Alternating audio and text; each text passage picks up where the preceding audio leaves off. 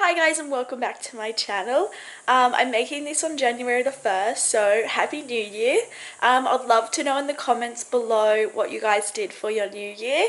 I had quite a relaxed New Year. I didn't do anything too big. I just went over to a mate's house. It was raining heaps, so I had my umbrella up the whole time and we walked down to the beach and watched the fireworks. But the fireworks were really nice, but we only watched the 9 o'clock fireworks, and then I came home and went to bed at like 10 o'clock, so I had a really early New Year. I was really tired. I worked all day on New Year's Eve. So I've got the day off today, so I thought I'd upload a video for you guys. And yeah, I'd really like to hear about what you guys did for your New Year. So the first thing I'm doing when I'm making the snail mail today is I'm actually going through a book that my mother gave me for Christmas. So it's a flow book and it's called A Book That Takes Its Time. Now it's not the Paper Lovers book, it's actually a book that you would read. So it's a beautiful book that I can read over 2019. And there's also some stationery bits and pieces in it as well. So I've actually taken out a few things to make for my little snail mail today. Now I'm really excited to make my snail mail today because I'm using all my new stationery that I got at the end of 2018. So I'm using lots of little sticker girls, and yeah, all those bits and pieces that I opened up in my last stationery box. So if you want to see that video, I'll also put a link somewhere either in the description box or above in a little card. So yeah, I just wanted to do a little bit of a recap today in my voiceover of 2018 because it's been a pretty hectic year. This might be a little bit of a longer voiceover than usual, but I thought I'd reminisce on what I did throughout 2018. I started studying a marketing degree and I also started an internship. So I decided that I really wanted to get into marketing. I really liked doing creative things like film, photography, if that was ever something that I could do, and making images and posting them on social media accounts. I really wanted to get into social media marketing. So I did a month intern and I didn't really like it. I wasn't directed, I wasn't taught anything, and basically they just had me making videos for their YouTube channel, instructional videos about gadgets. So at the end of this intern, I didn't really feel like I learnt anything. It was an unpaid intern, so I quit it after a month of working with them because it was taking up too much of my time. At this point, I continued my marketing degree online, and then I decided to look for my first career job. So I applied on a bunch of places, and because I had no real marketing experience other than this short month intern, I tried to apply for places where I could use my skills, my social media skills best, because I did have a bit of social media influence. Obviously online I started building this YouTube channel. So I then went to a small video productions company because I have a film degree, and I applied there and I got the job. So I was with this production company for around 6 months, and again it was very unstructured, so there was not a lot that was taught.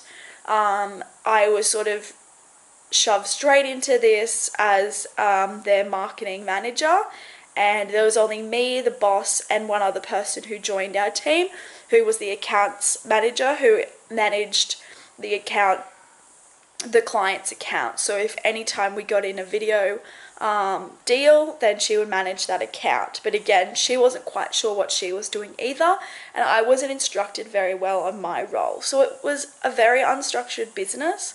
There wasn't clear KPIs, so there wasn't clear goals, there wasn't clear budgets.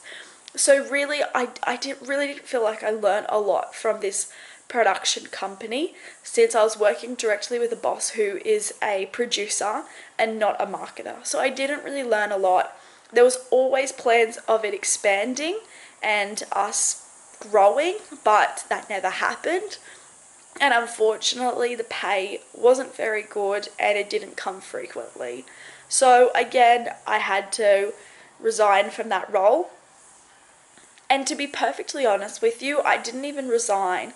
My job just sort of became redundant, and my boss didn't even tell me that was coming. So it wasn't a very good first job to jump into. I think I was getting taken advantage of a little bit in terms of the pay, but I learned a lot from that role. I really did, and I actually made a really, really good friend there. My friend Quinn was the other girl who came on board, and we're really good friends today. So I'm really glad I made a friend, and also learned a lot from my experience of what not to do. So then I decided that I had to obviously find a new job. I didn't decide to go back to retail, which I had my background in.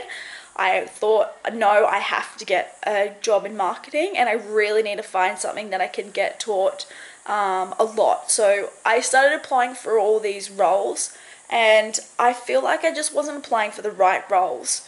So I was trying to apply from anything from a junior marketer all the way up to a marketing manager. And to be quite honest with you, I shouldn't have been applying for the senior role because I didn't have the experience. But I did try to apply for any junior role that came around, and it just was such a struggle. The first month of leaving the production company, I sort of took a little bit of a break, and I focused on this channel a little bit too long. Because I was off work for that 3-month gap. And as you know, watching back in my videos through that time, my voiceovers were a little bit, what's the word? Were a little bit, you could see that I had a little bit of sadness inside of me. There was a lot of struggle trying to find a career at that point. Because I was getting low on funds. I really was, my partner Dan was really helping me out a lot at that time. And I was really struggling to find that next career move. So at this point, I didn't hire, but I reached out to a agency that helped you find jobs, so a recruitment agency, and I said I need help. And basically they said to go on their website and search through their marketing jobs they had on there. As I was searching through their marketing jobs, I actually stumbled across a role as a recruitment consultant. And this is one of the largest recruitment agencies in Australia. They are massive, and I thought I may as well apply for that because a lot of the things on their website actually ticked all the boxes of the skills that I had. So a highly motivated person, someone who wants career progression, someone looking to get paid a decent salary, and also someone who's quite self-motivated. And they're all the things that I have. So I applied for this recruitment agent job, and I got my first interview. So I was really excited at this point. And at the same time, I also reached out and applied for other jobs in retail, and I applied for a KKK manager. And as I was going for these recruitment interviews to become a recruitment agent, I actually got a position at KKK to become a store manager. And as you know, KKK is my absolute favorite store, stationery store in Sydney. So I was really conflicted because I absolutely would have loved to have worked there. The culture is just amazing, and I would have got a really good discount, which was looking very, very good at this stage. So I was still going through my last interviews with this recruitment agency, and I actually got offered that position too. So I was conflicted in accepting a job as a store manager at a company that I loved, or a recruitment agency where there was lots of career progression, there was a high salary, and also there was lots of opportunities. As a large company, they could offer a lot more, and it was in a corporate environment, so I would have got taught a lot of different skills. So I decided to take that option, and I said goodbye to KKK, unfortunately, but I don't regret it one bit because this is an amazing career that I've stepped into. So thank you everyone who subscribed to my channel in 2018 and everyone who's been following my journey for a long time. I hope 2019 is going to be a good year. And yeah, I'd love to know in the description box below what you did on your New Year's Eve at 12 o'clock. Did you all watch the fireworks? And what are your plans for the New Year's? I'd also love to hear about your New Year's resolutions and what you've got planned. I'll make a little video later on when I'm creating a 2019 diary about my New Year's resolutions. and I'll talk more on that in detail then. But I hope you all have a lovely new year, and I'll see you guys in the next video. Bye!